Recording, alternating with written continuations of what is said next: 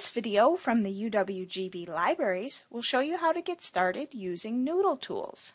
NoodleTools is a program that will help you format your citations properly, which can save you a lot of time. You might have seen similar things on free websites, but those often give citations full of errors.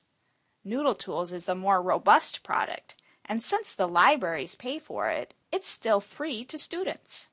Starting on the library homepage, click on Research Guides and scroll down to the Cite Your Sources guide. The pages for the three main styles and the NoodleTools page down here all have links to NoodleTools. So click on this link and then log in with your UWGB email address and your password, the same one you use for Canvas and so on. After you log in, you will come to the Projects screen.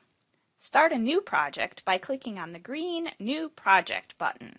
Give it a name like the name of the assignment you're working on, and choose the style you need to use. If you aren't sure which one to pick, ask your professor. Leave the level on Advanced. The other levels are for middle and high school students. When we enter the project, we come to the Sources screen. Click on the green New Source button to add a source.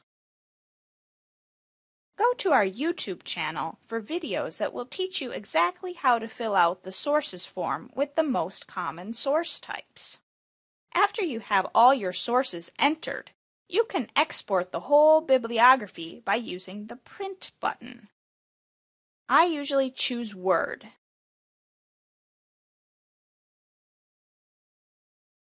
Then you can copy and paste this entire document to the end of your paper, and you're ready to go.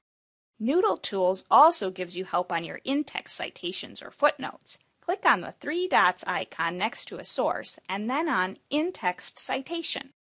Enter the page numbers you're trying to cite, and it will automatically update the citation for you. If you scroll down, it has some advice on different ways you might incorporate the citation into a sentence, too.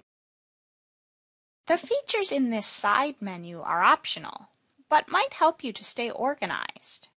You can write a to-do list, attach a file you'll need later, or make notes to yourself about the paper. You can attach a note card to a specific source,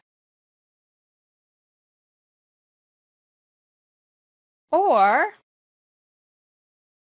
make general notes.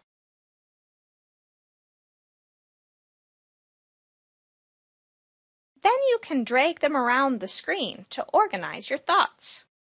There's one other very handy feature back on the My Projects screen.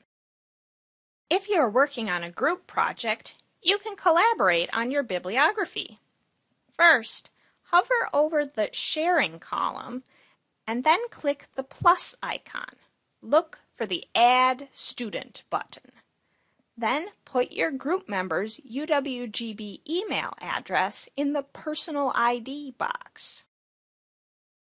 Then you'll be able to add sources to the same project and see what the others have added.